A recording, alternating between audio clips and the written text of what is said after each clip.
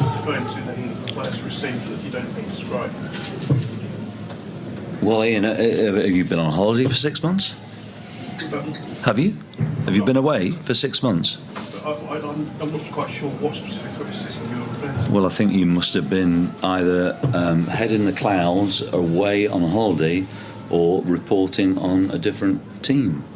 Because if you don't know the answer to that question, I think your question is absolutely unbelievable. The fact that you do not understand where I'm coming from.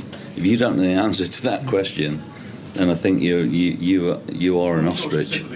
Well, your head must be in the sand. Is your head in the sand? It's not at all. Are you flexible enough to get your head in the sand? Probably not. My suspicion would be no. Probably not. I can, you can't.